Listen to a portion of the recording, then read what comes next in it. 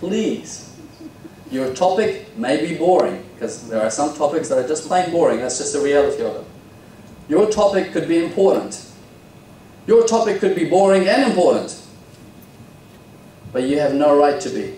You shouldn't put your audience to sleep. And the last thing you want to do is perhaps start your talk by saying something like this. Good evening, ladies and gentlemen. Tonight I'm here with you and I'm going to be speaking about ABC. And I'm going to bore you. And in the next 45 minutes, I will show you how I'm going to bore you. And at the end of it, if I see a few people who are left breathing, I will tell you how I bored you. You laugh, but the chances are, because it happens way too often. Please do not bore your audience. Make an impact from a start, a perspective, be different, do what you have to do, play with your voice, move around the stage. Don't hide behind this. This isn't Transformers. Don't hide up here.